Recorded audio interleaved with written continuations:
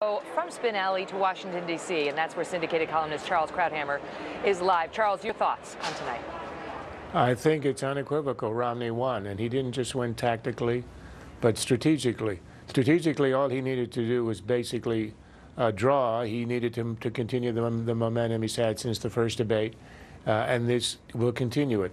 Tactically, he simply had to get up there and show that he's a competent man, or somebody you could trust as commander-in-chief, a man who knows every area of the globe, and he gave a lot of interesting extra details, like the Haqqani network, which gave the impression that he knows what he's talking about.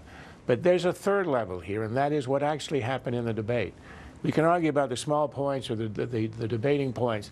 Romney went large. Obama went very, very small, shockingly small. Romney made a strategic decision not to go after the president on Libya or Syria or other areas where Obama could accuse him of being a Bush-like warmonger. Now, I would have gone after Obama on Libya with a baseball bat, but that's why Romney has won elections, and I never have even contested them. He decided to stay away from that, and I think that actually might have worked for him. What he did concentrate on is the big picture. People don't care that much about what our policy on Syria is going to be. They care about how America is perceived in the world and how America carries itself in the world. And the high point of that debate for Romney is when he devastatingly leveled the charge of Obama going around the world on an apology tour. Obama's answer was, ask any reporter and they will tell you it wasn't so. It's about the weakest answer and you can get. And Romney's response was to say, to quote Obama saying that we dictate to other nations, and Romney said, we do not dictate to other nations, we liberate them. And Obama was utterly speechless. So that's the large picture, America strong, America respected. What Obama did is he kept interrupting, interjecting, and his responses were almost all very small, petty attacks. The lowest was when he's talking about sanctions on their own. When I was working on sanctions, you were investing in a company in China.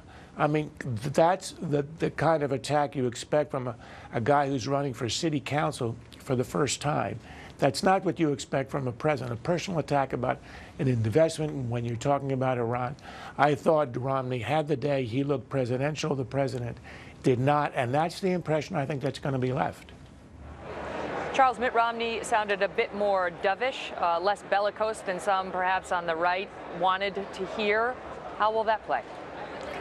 Well, I think those on the right like me who would have loved to have been bellicose and loved the near fisticuffs in the last debate will understand exactly why Romney did it. He stayed away from the pitfalls. He did not allow himself to be painted as a warmonger.